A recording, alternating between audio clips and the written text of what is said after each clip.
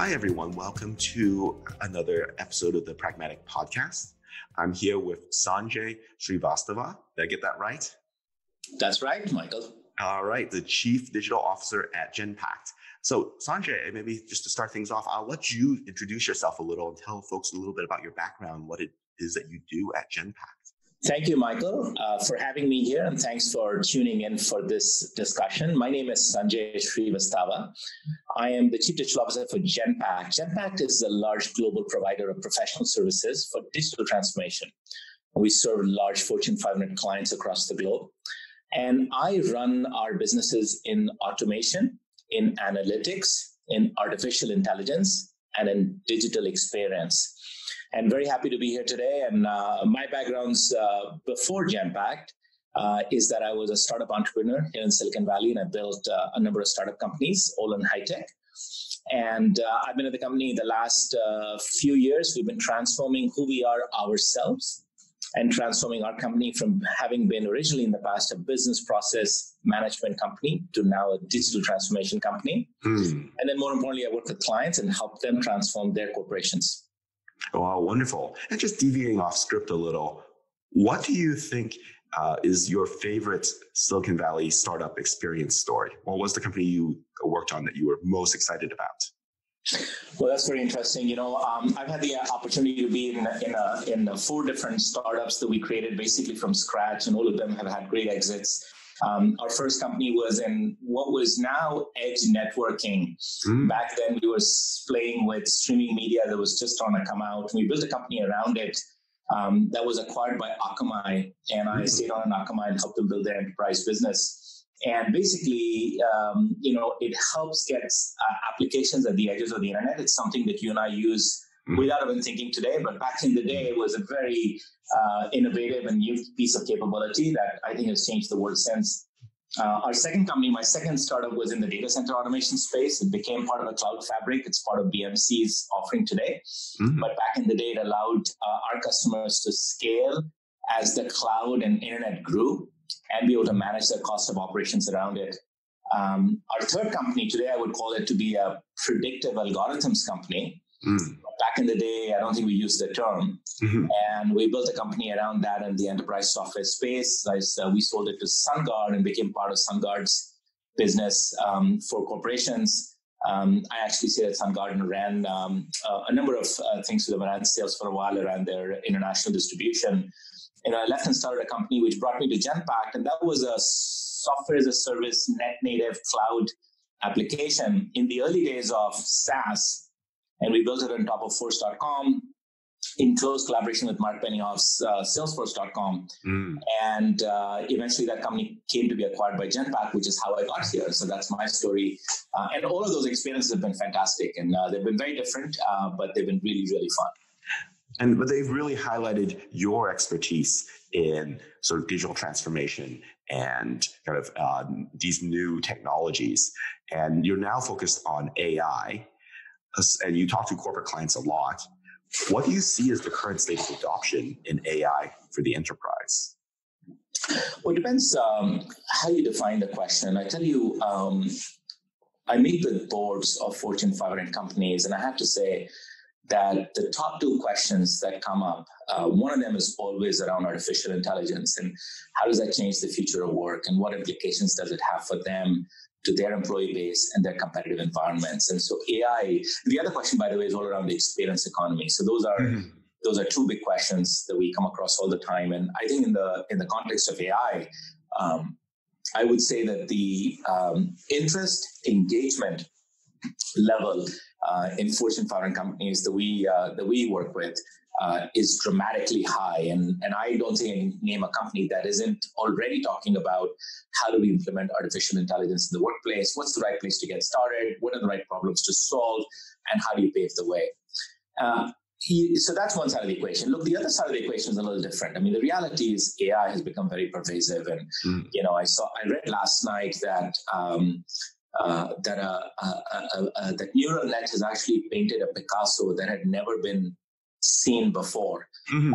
We know this year we basically discovered 2 new planets using artificial intelligence that we didn't even know about as mankind. across the spectrum from arts to astronomy, from medicine, and you look at the work that's happening in medicine, where in many areas of medicine, actually AI is now outperforming humans. Detection of pre-cervical cancer is a great example. The reality is AI is touching us in many different ways in our personal lives. And yet I think the flip side is when you look at enterprises, the reality is that there's significant opportunity and there's significant desire and need, but perhaps we haven't seen the same level of sort of throughput on AI that we've seen in other areas. And there are reasons for it, and we're working through the reasons. I think industry as a whole is going to solve them eventually. So I think that the fairest answer we can give to your question is interest level is super high, and desire to implement AI is up at the top. But it takes a lot of time to get these things off the ground. And so the pull-through rate has a lot of opportunity for growth, but isn't 100% matching sort of the sentiment and the desire at the top. So that brings me to my next question. What are the top challenges for AI adoption in the enterprise? Look, I think a number of things are pretty high on the list. The reality is bias and the whole topic of digital ethics is large in the minds of boards and companies to be able to work through. The notion of explainability is a super important one, not only around regulated markets where it's actually a requirement, but also in just any business environment. The explainability is a large driver of adoption, and adoption is obviously key to success. But I'll tell you the number one thing beyond all of that, much higher on the list, is the fact that today it takes a long time and a lot of effort to get AI projects off the ground in the enterprise. And part of the reason behind that is, you can start with a horizontal AI engine, and many of those are now available, etc. But the time it takes to tune that, the time it takes to customize that and contextualize that for the environment we're in is too long. And so the escape velocity comes too late in the game. The critical mass to get that AI project off the ground is very large. And by the time you discover and experiment and pilot and implement and industrialize and get it up and running and measure it, the total time to get return on investment is very high. And I think the industry is seeking ways of actually shortening that time and getting things off the ground faster. I think it's one of the top issues that we need to solve, and B, if we could solve, I think really accelerates deployments of AI in the enterprise.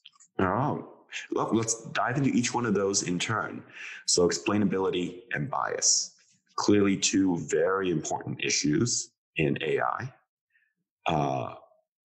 What are the things, I recently wrote a piece in Wired magazine with the head of the Allen Institute for AI here in Seattle, talking about the need for auditing to combat bias and the value of explainability. Do you think that message is getting through? And do you think that what does it take to solve that problem on an enterprise scale? Well, I think explainability, to be honest, is a really well understood component for large corporations globally. Clearly, we have clients in highly regulated markets where they have to go through the right level of audit and review before they can actually productionalize new applications. And in those markets, it's pretty much a requirement. And then we have, I think most companies have gotten fairly wise to the notion of shelfware and failed IT projects. And so the notion of, what are the risks and explainable is very high, and explainability is crucial to adoption, because if people don't sort of believe it, then they don't use it. And if they don't use it, then you don't get the returns you're looking to get. And look, fundamentally, it's a hard problem to solve with AI, because if you think about it, the reason AI is so successful at solving problems is because it's a change in paradigm in the way we program computers and software. And, we no longer do the what if then analysis and kind of write down all the what's and the ifs and the thens and basically allow a computer to run it much faster in real time across the globe and in parallel, things that human beings aren't able to do. And we've gotten all of this benefit on the back of that sort of approach. And yet, when you think about AI, it's fundamentally a very different approach, where we're no longer telling the computer what if thens. We're basically saying, here's the question, here's the answer. Let me tell that to you a million times around, and now go program yourself. And, simple change, really profound implication. And as a result of that, AI is now solving for the last mile problems. But in turn, it can also end up, unfortunately, becoming a little bit of a black box.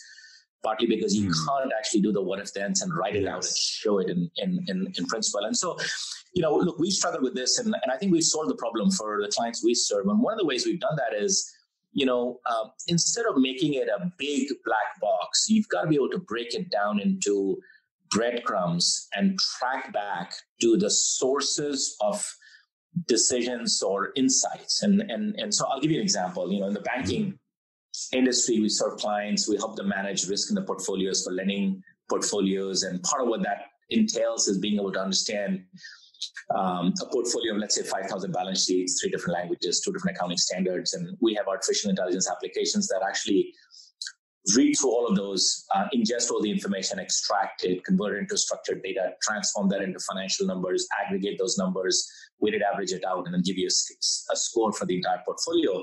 This is what we used to do manually with teams of CPAs and financial accountants. Now we do it with AI. But the way you design the application is you don't just give a final number and then say, trust me. And in fact, if you were on our application, you could turn to me and say, Sanjay, I don't know if that doesn't sound right to me. I mean, my gosh, that number is high. And I'd say, Michael, just click on it. And you click and it drills through to the next level of detail and shows you the component numbers. And you click on the fourth one because it doesn't sound right. And then it shows you the companies that it came from. And you click on the 18th one because that was clearly an outlier. And now you click and drill through to the two sentences on page 19 of a balance sheet that we extracted from, and it gives you the exact place, the exact 2 sentences that gives us the interpretation of a risk number that then subsequently got mixed and matched and aggregated into a much bigger number. And this click and drill, this ability to breadcrumb back, this ability to track back the source, the individual 2 sentences that drove an insight, that drove an input, that drove the decision, that drove a number. That's we realize is a way to design AI applications, because when you do that, I can go to a regulator, I can go to a client, and I can take them back to exactly the same way it would be done today. Yeah. And that appears to be addressing this need for explainability in a way that I think it meets the requirements for the workforce, it meets the audit requirements, it helps with regulators. And I think it's making AI more accessible in general as an application in the enterprise. I love this idea of click and drill. It makes so much sense. And I wish we'd see this in more AI products that are being adopted. So let's shift gears a little bit and talk about the acceleration of AI development. You were saying that maybe there's kind of a barrier that it takes a little too long to do the machine learning and the AI insights. And that kind of slows down adoption at the enterprise. How do you guys help your clients solve that problem? We've turned to a trick that has played out before in previous waves of technology innovation. And if you think about this notion of modularization, which is really big in our minds, modules have proven to be an inflection point in the evolution of any technology graph. I mean, you go back to computers as an example. We used to have computers that were big boxes and they came in 1 or 2 or 3 options, but that's the level of flexibility, at least when I was growing up, I had on the first set of computers I worked on. And yet, our children, our teenagers at the time were buying chips off of eBay and integrating it in their own motherboards and designing in one case, they designed a gaming computer, high performance. Another one designed a streaming computer for broadcasting. It was just amazing to see that really the movement from large monolithic compute engines, computer systems, to this notion of modules of chips and motherboards and memory cards and GNUs and the ability to integrate them in a mix and match fashion has really expanded. It's sort of there's been an explosion in the size of that industry and the use cases that it's been able to pull together. I mean, the other thing, by the way, on modularization is that modularization inherently changes the form factor. So, I used to be a photographer when I grew up. Many of us love photography. And, in my own lifetime, photography changed from a science of chemistry to a science of mathematics, right? I mean, we went to digital photography. But what it also did is that modularization created a form factor where I could now, instead of printing a photograph and putting it into that hardbound album that I grew up with when I was a child, we're now able to integrate this into a Snapchat, into a Instagram, to update the family at the end of the year at the Christmas letter, to be able to include it in an email as an update from a business meeting. And you can see that modularization sort of expands the use case for how the technology gets used in ways that in some ways you can't even predict. And so we're of the mindset that, instead of designing AI systems as large, monolithic, sort of big, chunky things, the way to approach this is to think about chips on a motherboard, to think about Lego blocks on a board. And so this notion of accelerators or pre-trained AI, and I'll come to pre-trained in a minute, but pre-trained AI accelerators that can be mix and match to address a value chain. Fundamentally, what it does is it allows you to reduce the time it takes to get things off the ground. And do you see yourself? Do you see those pre-trained AI accelerators out there? These kind of AI modules? Yeah, we do.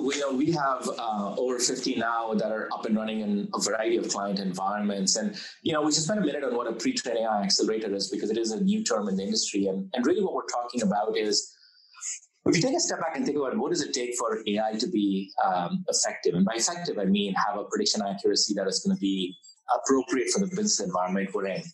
And if you look at that, what's coming through is that if you use a large-scale AI platform, and these are increasingly commodity and they're available as a service now, and throw that into a commercial business environment, you're not going to get the prediction level, the prediction accuracy, even remotely close to what you need. And, it's good to get something in the 40, 30, 50% range, but that's not really what you can run your business on. And so what's really required, and this is what takes time, is to tune the engine with labeled data, with training data. And of course, that's a whole other equation, because you need a lot of domain to be able to label. And you need a lot of data and a lot of wrangling of the data to be able to work through bias and size and comprehensiveness and a platform that can make all of that happen. And that's where time gets lost. So the idea of pre-training accelerators is that you take a large horizontal engine, but you apply that to a specific problem, and you design a cognitive engine that addresses a piece of the puzzle. So you think about, for instance, let's look at every large organization. They'll have an accounts payable department, and an accounts payable department fundamentally receives a number of invoices from lots of sources, opens it, validates it, compares it to a purchase order perhaps, or a few of the documents, applies some business reasoning to it, and then takes action on it. And if you took that entire accounts payable problem, this is departments of 800 people in a large Fortune 500 company to 1,000 people that are essentially doing this in multiple locations around the world, and you change that and you redefine that problem as an extraction, as a classification, as a reasoning, and as a learning problem. And you say, how do I use AI to extract information off of a table or an invoice, or even know that's an invoice or it's something else? How do I classify that into things that I'm going to act on and things I'm not, or things that need further review? How do you apply business reasoning associated with comparing it with other structured data and documents that can allow you to make a decision to pay or not pay? And then how do you apply learning, which is there a pattern over here? Is it the case that for this vendor, every time the invoice comes through, it's got the wrong sales tax on it because they think we're in the wrong state?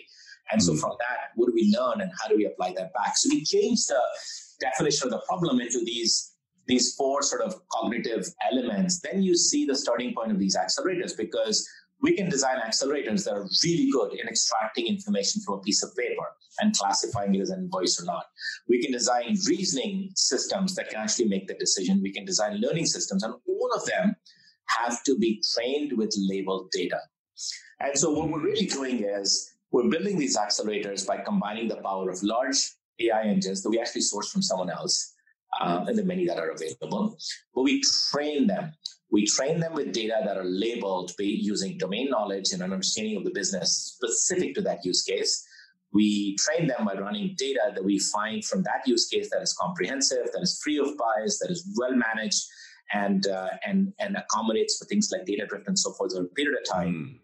And then we build these accelerators, and these accelerators then become the building blocks, right? So you can start with sand and clay and build a wall, or you can start with bricks that lay the foundation and build a wall. And I think that's the big difference we're finding when we apply accelerators, as opposed to starting with things from the get-go. Got it. So we talked a lot about your strategy and some of the kind of high-level things, thoughts on AI. I'd really like to dive in a little bit and hear about some of your specific client work with folks in pharmaceuticals or insurance. Tell me some of the stories there. Well, it's really exciting to see both the specifics and the breadth of AI application stories we're coming across in the work we're doing. And I'll give you a couple of examples just to sort of get you going. Look, in the insurance industry, we're doing a lot of work with providers that are actually in the processing of claims. So let's take an example of automobile. And if you've all been through a scenario where once in our lifetimes we've had, unfortunately, some kind of a damage in an automobile. And you remember 20 years ago, we used to have to drive around to a distributor or authorized place to get a claim and sort of an estimate done and so on and so forth. And now, obviously, the technology has moved, and we're at a point where we can take photographs of those damages. And what we're doing is we're using a convolutional neural net, and we're training it to be able to actually look at damaged car photographs and identify the parts of the car that are damaged and the cost it takes to repair them. And obviously, that's a lot of training data that goes into sort of making that happen. But what it fundamentally does is it changes the experience for a client. So think about the same scenario from 20 years ago, and now you have the ability to either yourself or have sort of crowdsourced Uber-like service where someone pops into your driveway and it comes by from the neighborhood and just takes photographs. And back of that photograph, we can make instantaneous decisions on both the size and the impact. For instance, do you need to tow the car away and it's a throwaway, or there's repair, and get quick estimates so you can actually completely transform what it takes to actually service that client from a cost of delivery, from a quality, which is loss. How do you manage a loss better?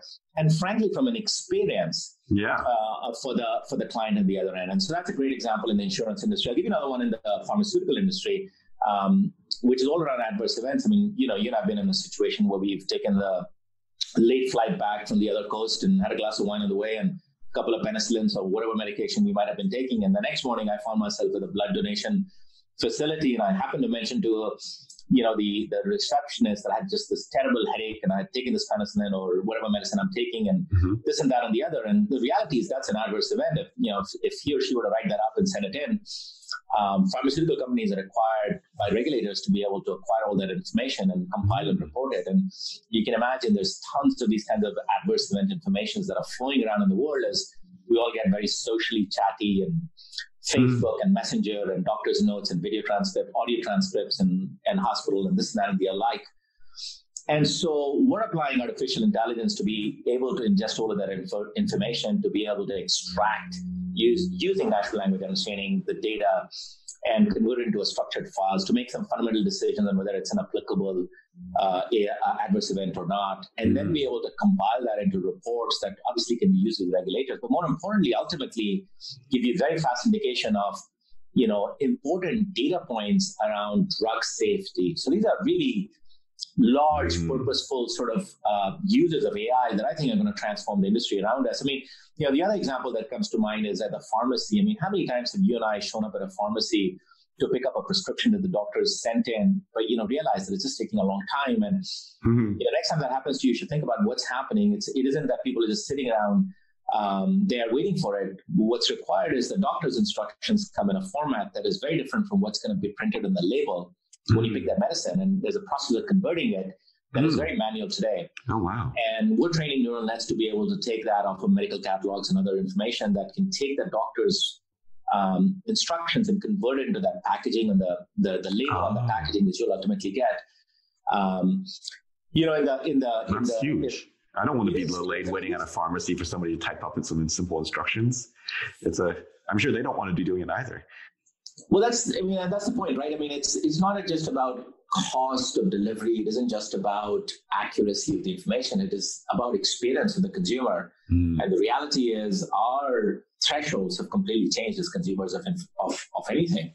And being able to put AI into very productive use cases that actually change the customer experience, that drive long-term retention, that increase the quality, that reduce the cost of delivery are just so important for pretty much any corporation we work with today. Yeah, absolutely. Well, thank you so much, Sanjay. I really enjoyed our conversation. I think our audience did as well. And if you're interested in hearing more, there are further podcasts that we'll be doing around data and its role in the world. Thank you so much.